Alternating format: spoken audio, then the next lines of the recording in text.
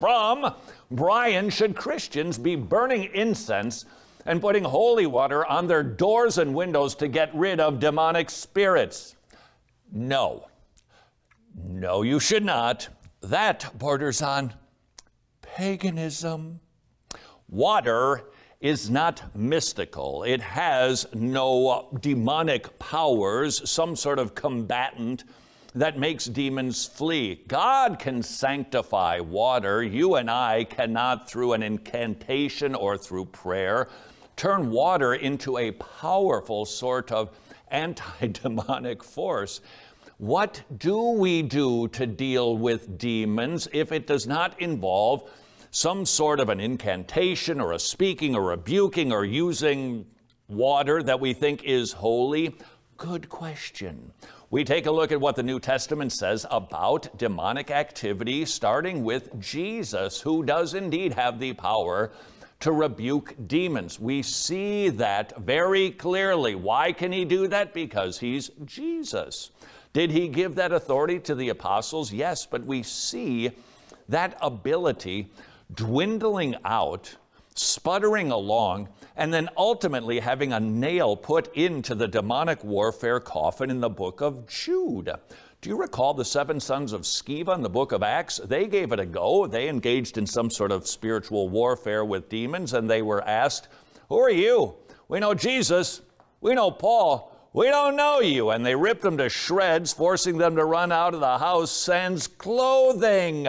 Then you scoot over to the book of Jude, and we see a scene that is not described in the Old Testament, but it is a part of inspired writ. We see a little bit of a battle over the body of Moses, the archangel Michael and Satan.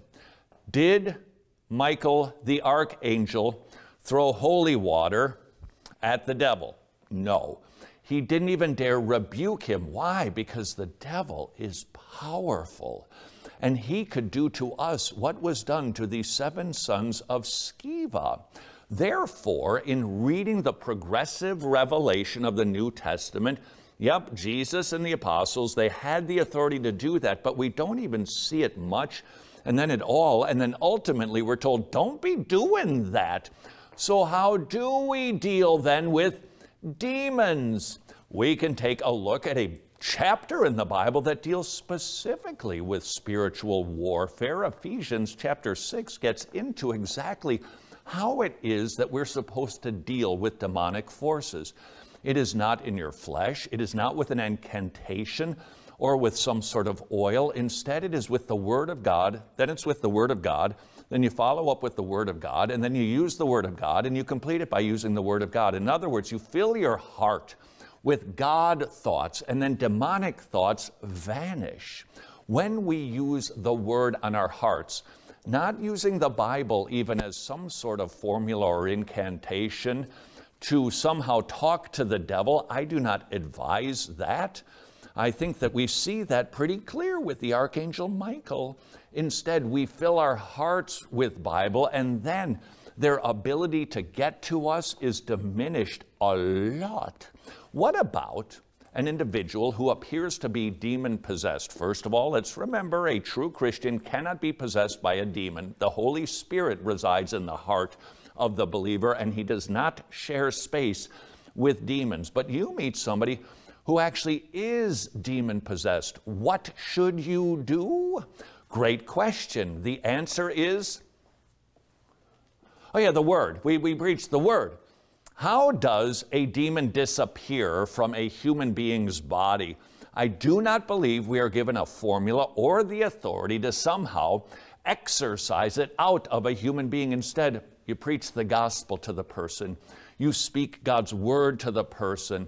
That individual, if they get saved, then the devil goes scooting because he does not cohabitate with the Holy Spirit. Word, word, word, word, word, word, word, word, word, word, word. Use the Word, applying it to your heart, to an individual who might be influenced by demons. That is the power that God Himself flexes to deal with demons.